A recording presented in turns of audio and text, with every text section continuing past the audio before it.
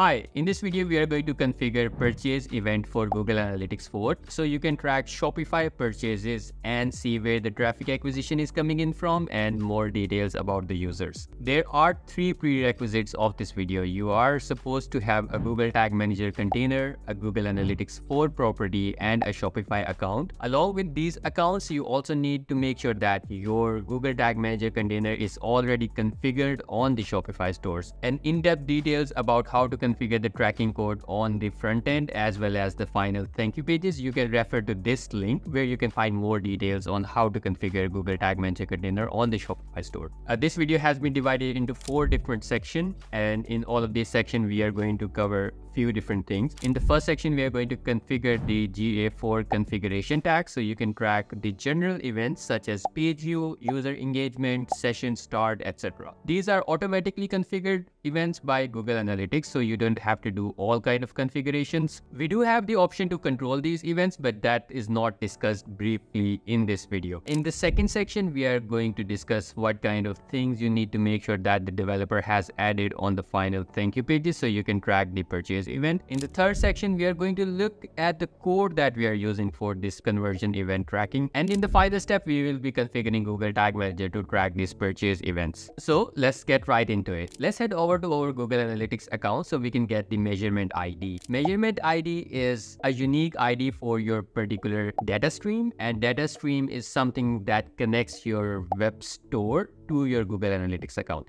It is just like a pipeline that just delivers data from one endpoint to another end. To get the measurement ID on your Google Analytics account, on the bottom left corner, click the admin, and the second column, which is basically properties column, you can click on data stream. If you already have a data stream, then click on the web data stream and select the measurement ID. If you don't have a data stream, you can click on the blue button which says add stream, and then you can create a web stream for yourself. As we have copied that measurement ID, let's head back to the Google Tag Manager and create a variable. We can create variables so we don't have to copy and paste the value again and again, and we can refer to the same variable once we have created that. So on the left side, you can see the option for variables, and we are going to create one user-defined constant variable. As the measurement ID is going to be the same, we don't have to create any custom loading things for this one. So let's search for constant. Let's paste the value and let's rename the tag to GA4 measurement ID. Don't worry about my spellings, you don't have to be perfect with that. Once you have created the variable, let's go back to the tags and create a tag that will fire on all the pages of the Shopify store and will send the page view event. Let's create new on the top right corner, and for the triggers we are going to select the built-in trigger for all pages. And under the tag configuration, if you are using the older version of Google Analytics, you might see a GA4 configuration tag. However, if this is a new Google Tag Manager container account, you will see an option for Google Tags. You can access it right through here, or you can go to Google Analytics and then select Google Tag. Once you are in the Google Tag, you need a tag ID. The tag ID is something that we just created a few minutes ago, so let's just select the GA4 measurement ID for this tag. Let's rename this tag as GA4 Configuration Tag. Perfect. Let's hit save and hit preview to test if our page view event is firing properly on all the pages of the Shopify store or not. Let's connect the debug window with our Shopify store. I have this demo store which does not have much going on, but it still has some products. So let's go to the product page and see if the page view event is firing. Let's open the debug window and we can see that on the first page,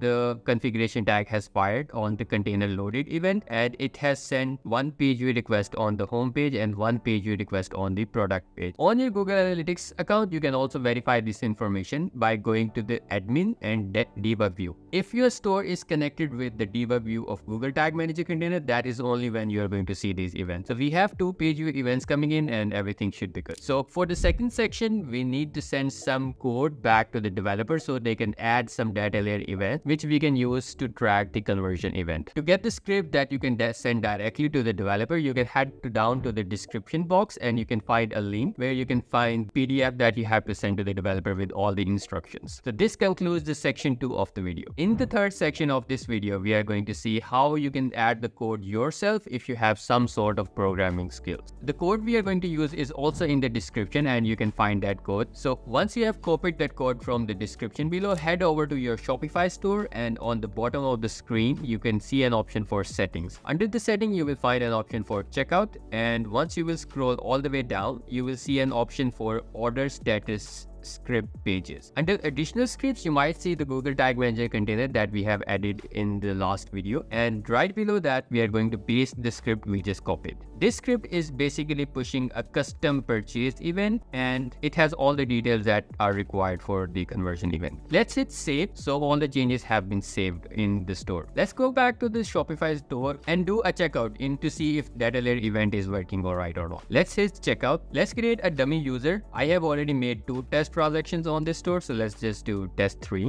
Now I'm going to add a test bogus card so that we can make a test transaction. These details are not supposed to be accurate, so it's alright. Perfect. Now the store has redirected us to the final thank you page, and if you will go back to the debug window, you should see the custom purchase event that has fired on this page. So this is the cart page, this is the checkout page, and this is the custom purchase event that has fired. Let's go to the API call to see what kind of event details we have. So the name of the event is custom purchase, and it has the timestamp of the event that has fired, the transaction ID, total value, order count, and all these other details. We also have some other information for user data, although this user data is only required for Google Ads conversion tag. It is just there for use in case anyone needs. So we basically have all the information, and now all we need to do is make sure that our Google Tag Manager is configured properly so it can track all of this information. So in the next section, number 4 of this video, we are going to configure the Google Tag Manager container so it can fire the tags and trigger with all the event parameters that are required.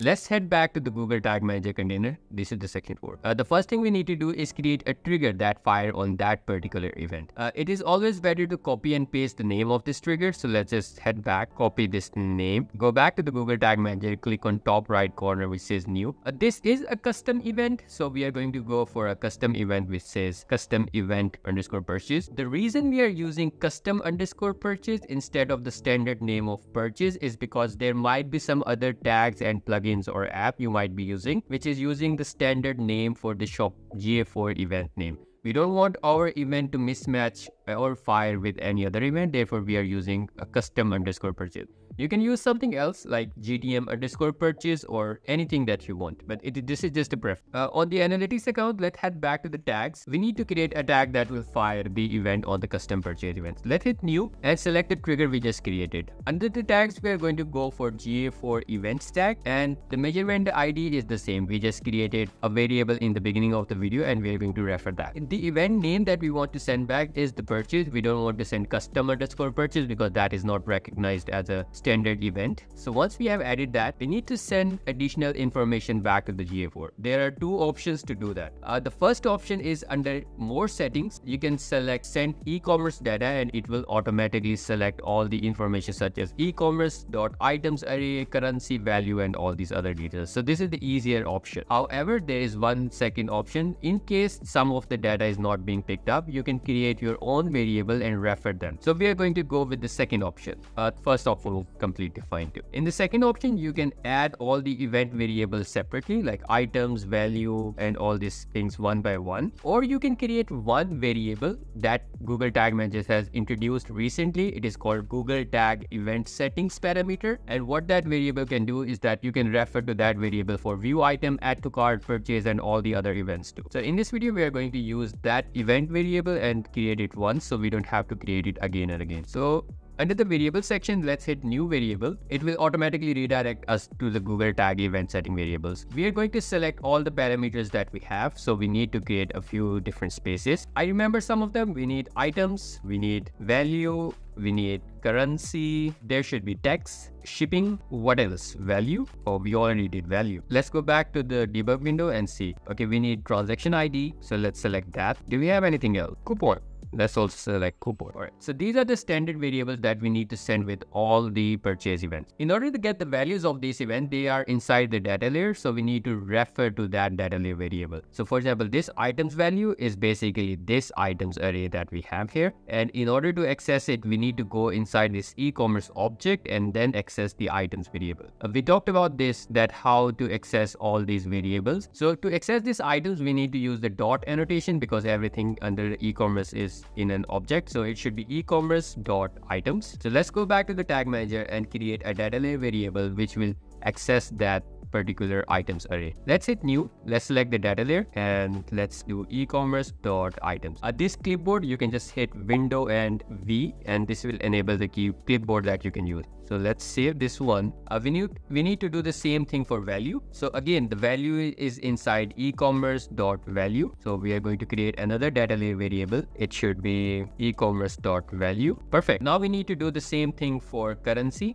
Let's go back to the Tag Manager debug window and see where the currency parameter is. So it is also under ecommerce.currency. Let's click on the plus icon to create a new data layer variable. So this one should be ecommerce.currency. Perfect. We need to create a similar thing for tax. So let's do that. Now we have to do this for shipping. So we can also track how much it is costing us for the shipping. We don't have to process any of this data inside the GA4. We just need to make sure that the data is being sent in the required field that are mentioned here, such as items, value, currency, tax, shipping, transaction ID, etc. As long as all of these details are sent properly, we don't have to do anything else, and Google Analytics 4 will automatically track all the reports and conversions. Let's also select coupon, and this is the last variable that we are sending under default required parameter for GA4. Let's hit save. And now we have all of these variables. Let's rename the tag to Google Tag Event Settings. And these are EEC event parameters. EEC just stands for Enhanced E-commerce. Let's hit save. Now we have the parameters that are inherited from this variable. So we can see items, currency, and all of other details are there. Let's rename the tag to GA4 EEC purchase. Hit save. Let's hit preview and test if everything is working all right and the tag we have created are working perfectly fine or not. Right now, I would also like to mention one more thing, that by default, when you're using Google Tag Manager with the base Shopify account, you don't get access to the /checkout route. That means you cannot track events such as add shipping info and add payment info. Also begin checkout event, because these three events ideally fires on the /checkout route. However, in the last video, we discussed how you can hijack the button click event on the website to track the begin checkout event. If you have missed that tutorial, you can go here and watch the whole video. Now we are on the website. Let's go to the catalog and select one of the product and then do a checkout to see if everything is working. Or instead of doing add to cart, I'm just directly buying the product, but you can walk through the normal process. So these are the /checkout page, and if you go back to the debug window, you will see that these pages are not tracked by default in GA4. So let's create another test user, test004@tested.com. Okay, let's hit continue.